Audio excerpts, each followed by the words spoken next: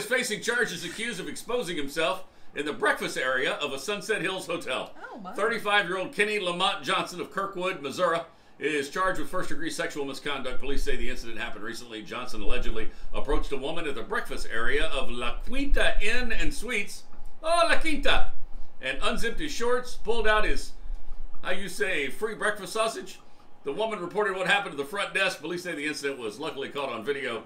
La Quinta Inn says, we don't offer a free breakfast buffet. You're lucky if you even get clean bed sheets. Oh, I'm kidding. Where our sheets match our drapes and are made out of the same material. And a California woman learned a stranger had been living under her house, quote, for months. What? And she recorded the surreal moment when cops arrested him in a video on TikTok. In the video, Ashley Guardino says that she'd been woken up early by strange noises around the house. She walked outside to investigate, only to suddenly see a dirty arm come out of a hole that goes underneath her house. You know how creepy it is to see a blanking arm come out of this hole, feeling around the side of the house, she said. Oh, no. Quote, there's this whole-ass man living there for months. Oh, my gosh. Living under the house, Guardino said. 2 police officers were then seen taking the stranger out of his hidey hole before handcuffing him and taking him away.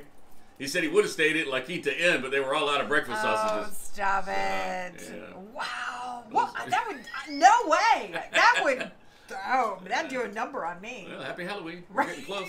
Right. Those are your Knuckleheads, brought to you by Train Heating and Cooling. It's hard to stop a Scot. And a train. And a train. All right. You can find those stories wherever you follow us on social media. Just search Mel and Scott in the Morning.